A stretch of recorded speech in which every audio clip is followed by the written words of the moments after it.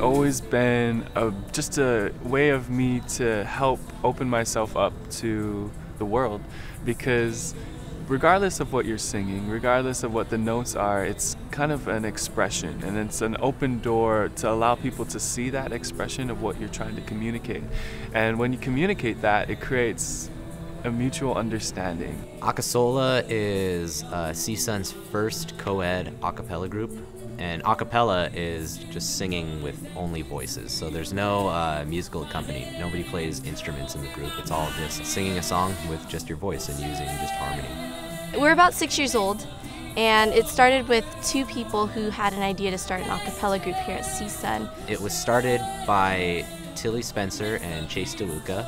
They realized that there were no a cappella groups at CSUN, and in college that's kind of a big deal. So they made the change, they started the group, and it's just been a really fast-paced group since then. A normal week at Acasola is usually crazy fun. We have 2 rehearsals and 1 campus performance. We have our new performance under Sierra Tower at 12:30 every week, so we can perform the songs that we rehearsed for you.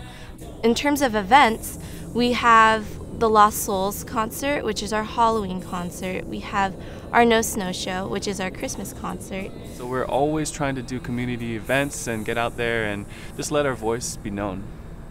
Acasola to me is my extended family, and I'm from Hawaii, so that's kind of a far way off from Los Angeles, but here I was able to find people that really care about you, and it's so nice to share music with a group of people that are like-minded and who just like to have fun and create really great music. Anybody that has a desire to sing and loves singing can join this group.